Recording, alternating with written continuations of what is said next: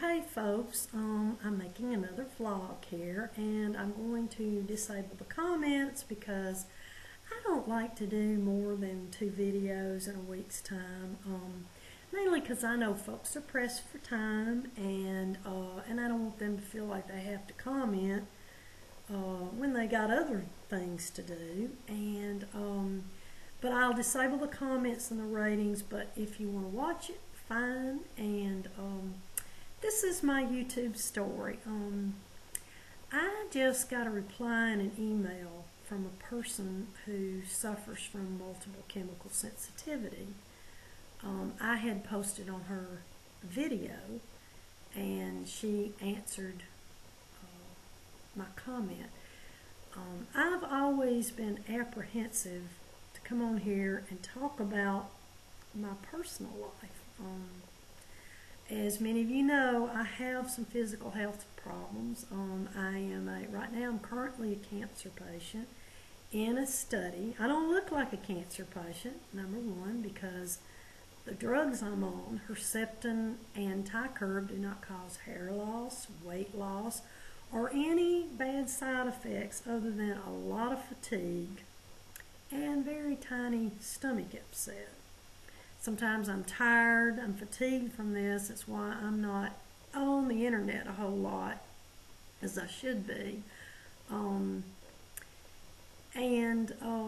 You know, other than that, I mean, this has been a fantastic study, and I just found out because of my progress in the study. They're going to let other women in on the study. So this is cutting edge. It doesn't make the news as much, but it's cutting edge, and many women are doing very well on these 2 drugs.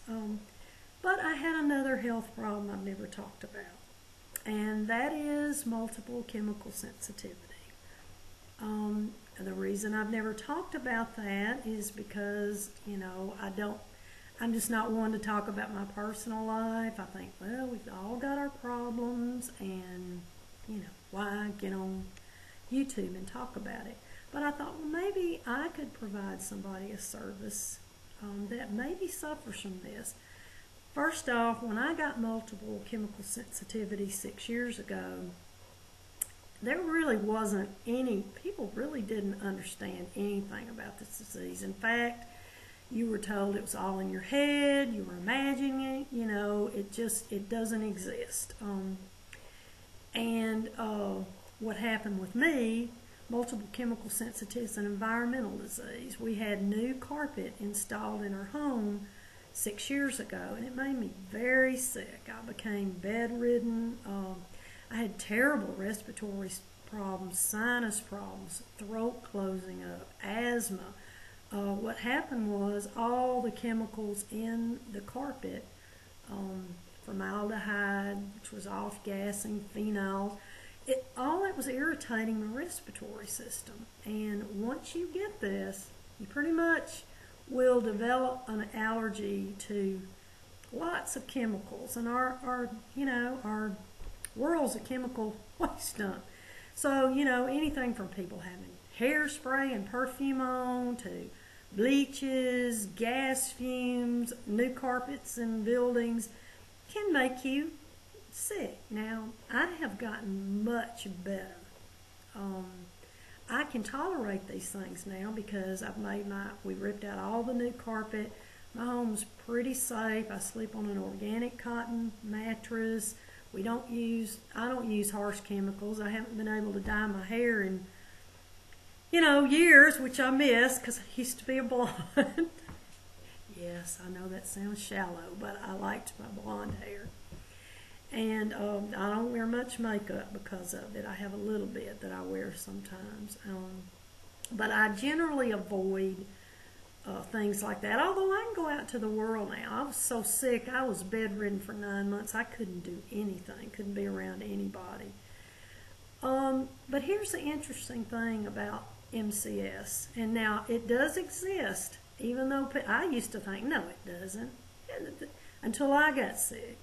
You know, a lot of people got sick in New Orleans because they were housed in those FEMA trailers, and the formaldehyde fumes made them very sick. So it's only till then that people started saying, okay, I guess there are people who are irritated by these things. I've always had a bad immune system anyway, you know, got cancer. And I had allergies as a child, just every allergy, mold, dust, pollen, cat. And so we're more susceptible to this. But anyway, to make a long story short, MCS was harder to get through than having cancer. Now, I've survived cancer and I've survived MCS.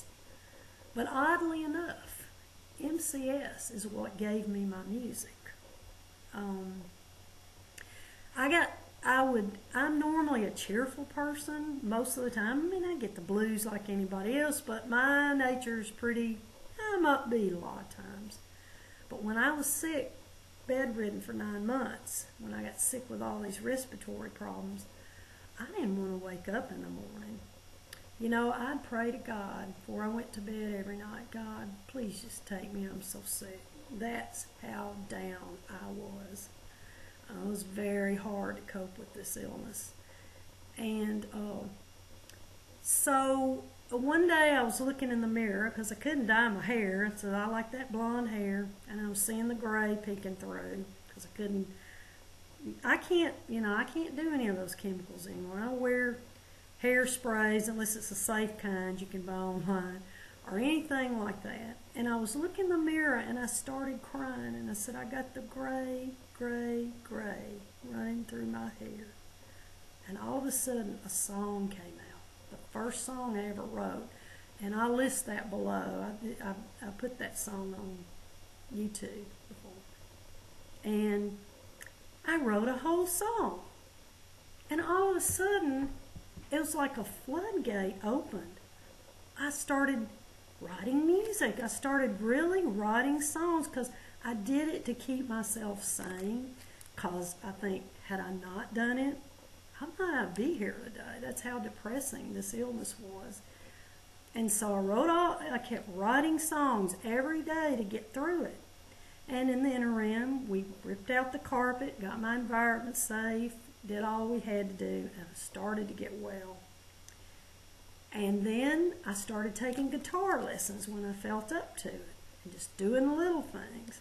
And before I know it, more floodgates open, and I just keep writing music. And so I think that sometimes everything has a reason.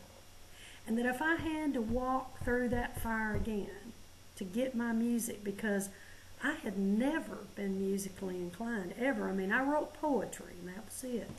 This was 6 years ago. I was 51 years old. I'm 57 now. I'm an old broad. And I got music in my life because of it. And I wouldn't have gotten the music had it not been for the multiple chemical sensitivity. So it turned out to be a blessing in disguise. And I just wanted to share that as a bit of a YouTube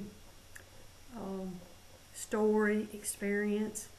As sometimes the worst things in our lives turn out to be silver linings. And maybe this can also help someone that does have multiple chemical sensitivity, or you know someone that has it. If you don't believe it exists, that's okay. Get that all the time. You know, they finally are realizing this is an official disease. They just don't know how to go about helping people, but they're getting better at it.